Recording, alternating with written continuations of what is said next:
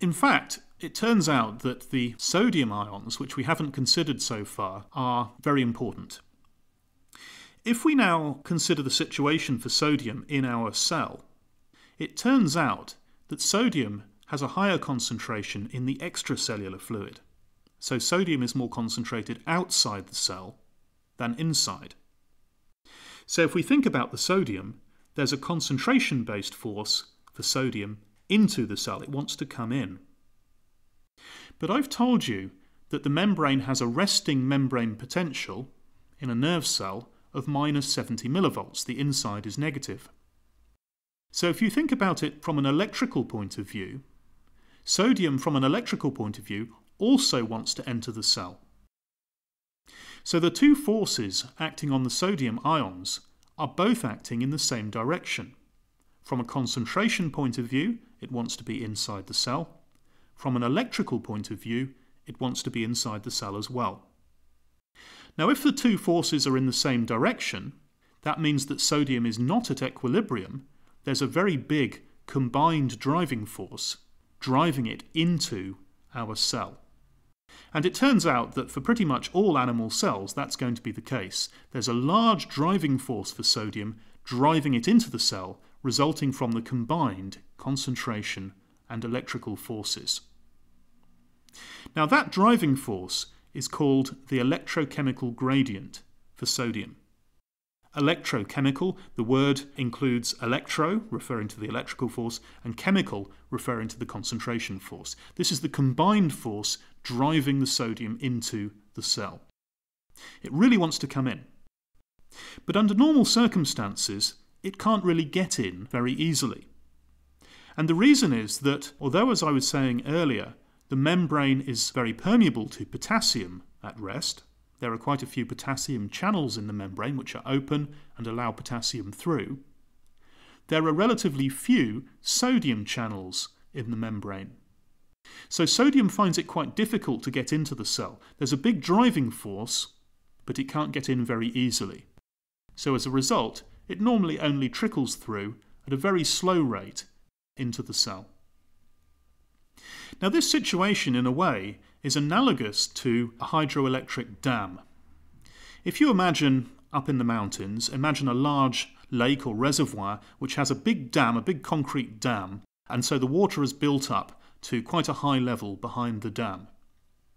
Now, what the dam is used for, ultimately, is to produce energy. And the way it does that is that there's a turbine within the dam, and if you turn the tap on, as it were, the water is allowed to flow through the turbine. It goes down the rest of the mountain, but in flowing through the turbine, and drives the turbine and generates electricity, and everybody's happy by that.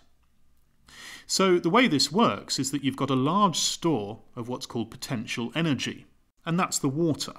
There's a big driving force for the water to move out of the dam, down the mountain. So there's a really large driving force on it, a large store of potential energy. And your turbine can tap into that store. Energy is released when the water is allowed through the turbine, and the released energy, the so-called free energy, can be used to generate electrical power, which is what we want the dam to do. Now, that situation is quite similar to the situation I've just described in a nerve cell, or indeed any cell in the body. The large driving force for sodium to enter the cell, the large electrochemical gradient, as we call it, is like the large store of potential energy in our hydroelectric dam. And if you allow sodium to enter the cell, it releases some of that free energy, which can be used to do something useful. Now, we're not using it in a real cell to generate electricity like a hydroelectric dam does, but the free energy that's released if you allow sodium into the cell can be used to do other useful biological processes. The most universal process that can be powered in this way is called secondary active transport. Within the cell membrane, let's imagine that we have a little transporter, and this transport protein allows sodium into the cell, and that would cause energy to be released. Now, what we could do is we could use that transporter simultaneously to pump another substance into the cell at the same time. And let's imagine that's glucose. So we now have a protein which allows sodium and glucose into a cell. Now it turns out that these transporters exist. We find them, for example, in the small intestine, and they're referred to as SGLT transporters, sodium glucose transporters. Now what's the point of these things? Well, as the sodium enters the cell, it releases free energy. And the protein can rather cleverly harness the energy that's released to pull glucose into the cell as well. The point being that you would use such a transporter if glucose didn't want to enter the cell normally. So in other words, if the concentration gradient for glucose was actually in the opposite direction, glucose, if anything, would want to leave the cell. But in order to draw the glucose in, you need to put in energy to drive it against its gradient, and that's why we have this secondary active transporter. So the energy released as sodium goes downhill is used to pull glucose uphill. The two processes are coupled. So our cell now is tapping into this big store of potential energy, this electrochemical gradient for sodium. And there are lots of different types of secondary active transporters in all cells of your body. They all have the common feature of allowing sodium in, which releases the energy which powers the process. And then at the same time, the transporter will do something else useful, like, for example, pulling glucose in, or it could be pushing another molecule out of the cell. You can use a secondary active transporter as what's called an antiporter to move another ion in the opposite direction to the sodium. Secondary active transport is a very, very important process, and it relies on this electrochemical gradient for sodium. Now, there is, of course, a problem with this scenario. If you imagine your hydroelectric dam, yes, you can allow some water out of it, you can generate electricity, but eventually the reservoir will run empty. The water will all be gone, and at that point, you can't achieve anything useful. From a cell's point of view, that would effectively be the cell dying. That would be the end of your cell. So the hydroelectric dam company needs a way of topping up the water levels in the dam, so you can continue to generate your electricity. In the same way, a real cell needs a way of maintaining the electrochemical gradient for sodium. In other words, if sodium is moving into the cell through these secondary active transporters all the time, eventually the sodium will build up inside the cell to such a point that there will no longer be an electrochemical gradient. That means there's no more energy released if the sodium were to enter, and you couldn't power your secondary active transport processes anymore. That would be game over. So if the sodium is coming into the cell through these transporters, you need a way to get rid of it.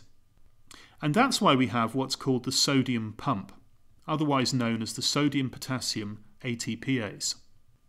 Now this is a very important molecule. This molecule is known as a primary active transporter.